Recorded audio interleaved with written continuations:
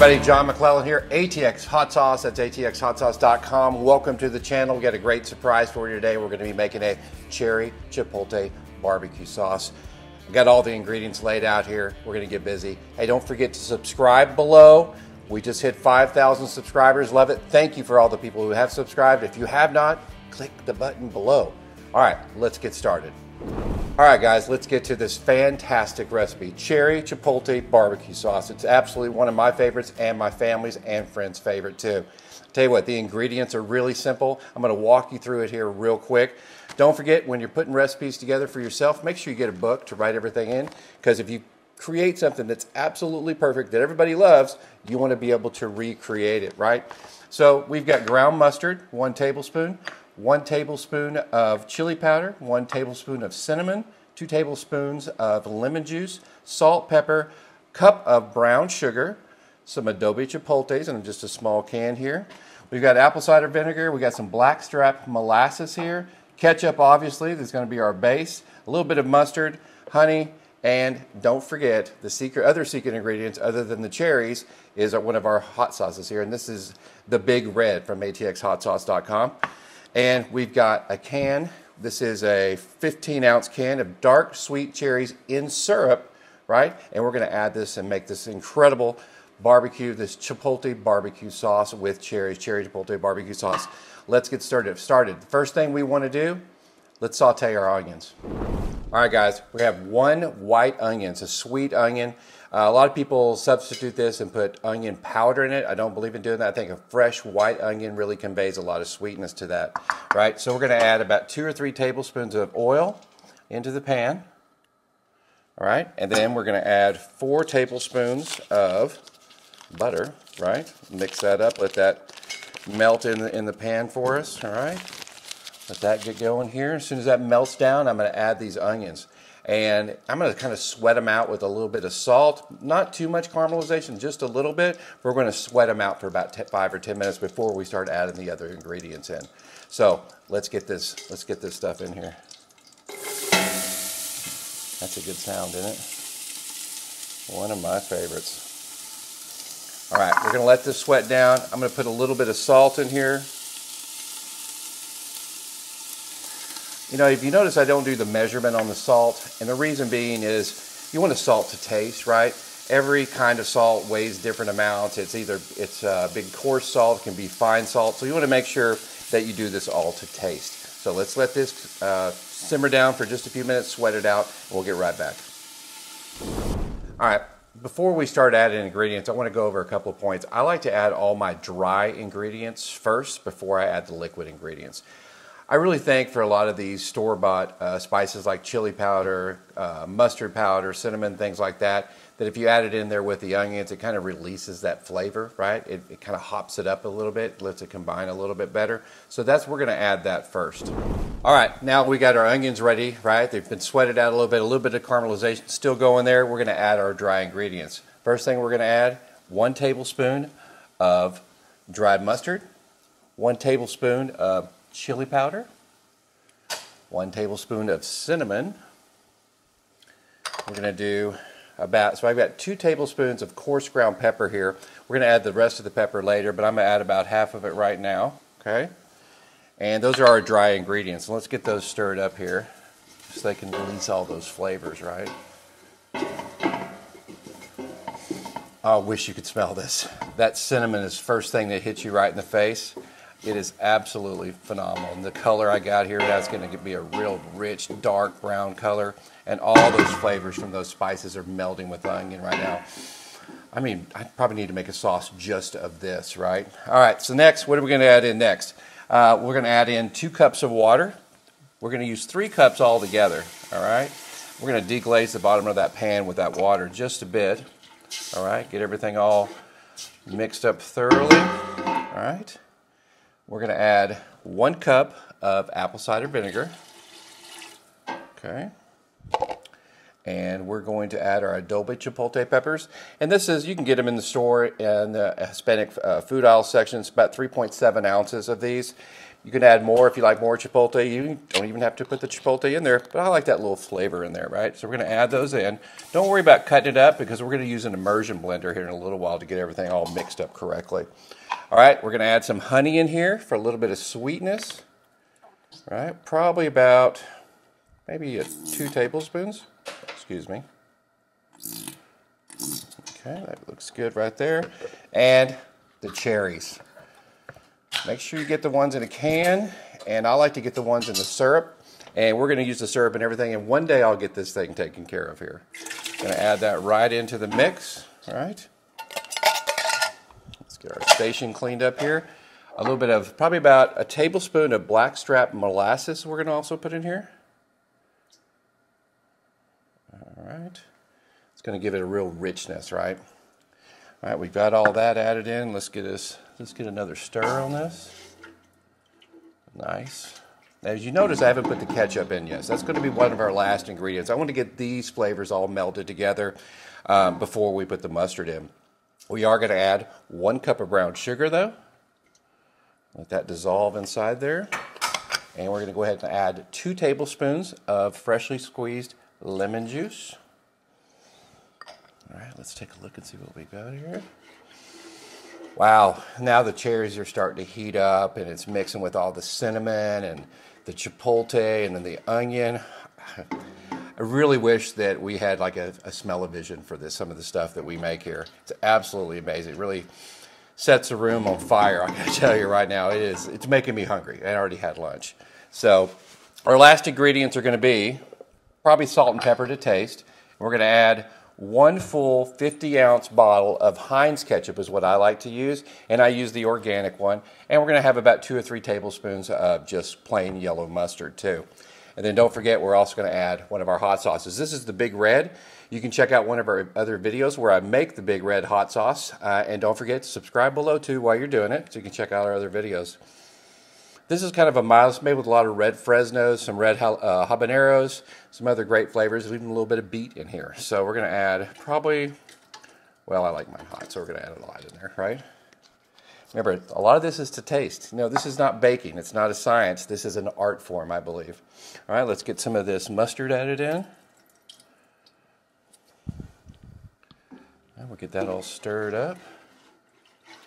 Let that just simmer for just a few minutes. I like these flavors to all meld together, right? That's kind of what's important. You're layering all these flavors. So, you know, I know it's just barbecue sauce, but a great barbecue sauce can take a piece of pretty good meat and turn it into something special. Like I said, our last ingredient is going to be the ketchup. So hold on just a few minutes. We're going to let this simmer. All right, we've been letting our pseudo barbecue sauce, remember we still haven't put the ketchup in it yet, we've been letting it simmer, melding all those flavors together, creating all these different layers of just sweetness and a little spice, and just it looks gorgeous right now too. After we add the ketchup to it, let it simmer for about another 10 minutes, we're going to take an immersion blender. We're going to make it a little bit more creamy to break down some of those vegetables and the cherries and stuff that we put in there. So, well, let's get to it. We're going to use the whole bottle of Heinz ketchup here. I like the organic and I like Heinz. It just has something to do with the sugar levels in it and the amount of vinegar that they put in there. So I think it goes real well for barbecue sauce. Don't be afraid to make a little noise too. Okay, it doesn't always come out at the end, so we're going to reserve this aside and let that ketchup all come out. Add 1 more cup of water. So we put a total of 3 cups of water in this now. And don't forget, with it, like any sauce, you want to make sure you're tasting it as you go, making sure that you got enough salt, you have enough pepper, enough spice, you know, was there enough mustard in there, whatever it may be. But now we're going to let this ketchup kind of fold into all these other ingredients that we've had here. At this point, I'd probably let this simmer for about 15 or 20 minutes before you go to the next step with the immersion blender, or if you don't have an immersion blender, you can just put it in a blender. One word of caution, if you use a blender with hot liquids, it can cause a problem, right? It can actually cause pain. So be very, very careful. Let your sauce cool down before you put it in the blender. That's the great thing about an immersion blender. Put it right here while it's still on the stove and get it all blended up. So a couple of things I want to talk about. What do you do with your barbecue sauce after you're done making it? I like to put mine in jars and give it out to my family and my friends. We even sell some of this on our website at atxhotsauce.com. But you got to be careful, right? You've got to make sure that you've cooked it long enough on the stovetop to make sure that everything's okay. In the background over here, I have a pot of water going with some jars in it. We've been boiling for about 20-25 minutes. I've got the can lids over here, and everything has been sprayed with Star San to sanitize it. It's very, very important. So we'll go into the canning aspect of it as soon as we're done with the sauce, so stay tuned. All right, let's take a look at the sauce. I gotta tell you, the color is just, I mean, it just screams barbecue sauce, right? All the cherries are starting to meld in with the onions and everything. Next step, we're gonna get an immersion blender, get this thing blended up real well, smoothed out a little bit. As I said before, you can use your own blender, not an immersion blender. If you don't have one, use just a blender. But if you do that, make sure you let the sauce cool down first because, well, it could be a bad accident and there could be pain involved. So let it cool down before you put it in a blender. All right, so let's get that immersion blender out and start blending this up.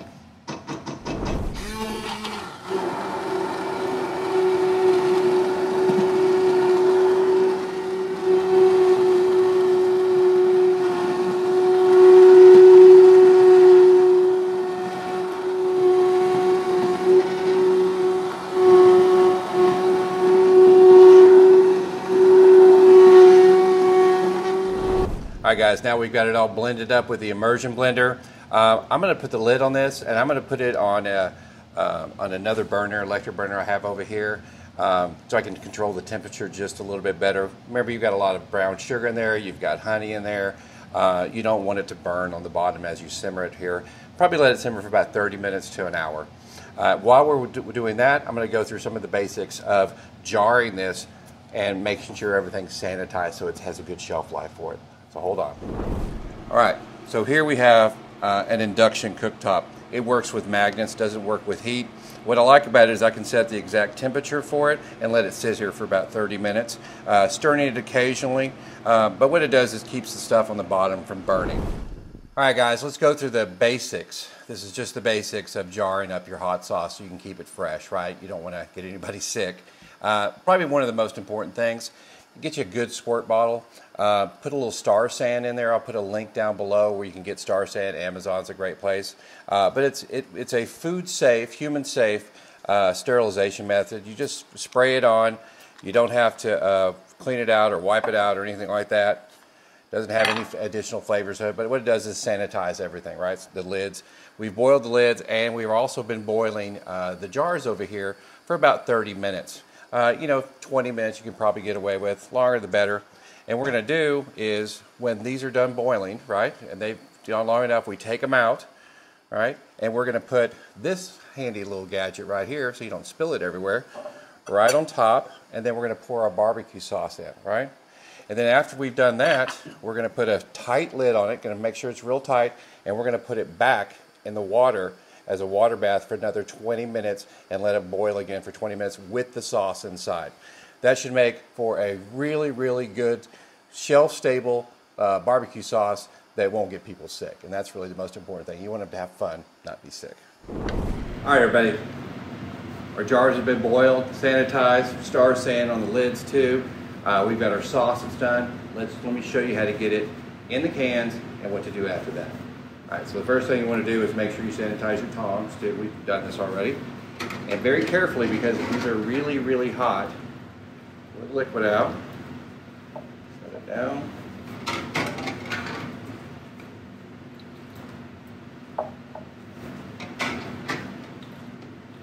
Now we're going to fill these with sauce, and one of the things you got to be careful about is how much water you have in this pot when you go back to put all these in here, because we're adding more volume of liquid with the barbecue sauce. All right, so we're going to take all these off, and then we're going to pour some of this water off.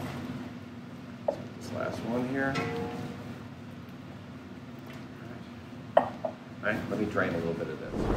All right, now let's get the barbecue sauce into the glasses. Remember I told you about this neat little thing here? It's fantastic. One of the things you don't want to do is get barbecue sauce along the rim when you're putting the lids on. So this is the perfect thing, and if you could splash a little bit on the sides, it goes right down in the middle. We've also sanitized our label. All And we're just going to fill these jars up.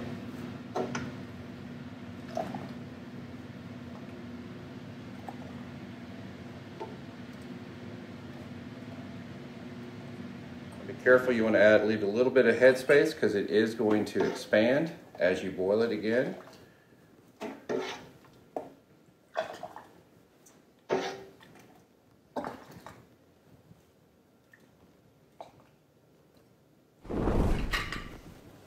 Now the jars are hot, so when you're putting these on here, make sure you get a tight fit. I recommend having a cloth. That way you can pick it up and get those things twisted on there real well. Remember, we sanitized our lids with Star San after we washed them.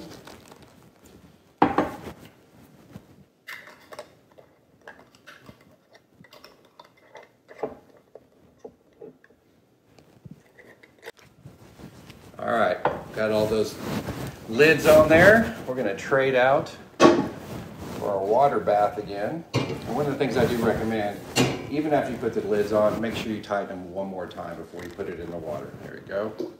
And we're just going to line these up in here. Hopefully we took enough water out of the pot to make up for the barbecue sauce that we put in.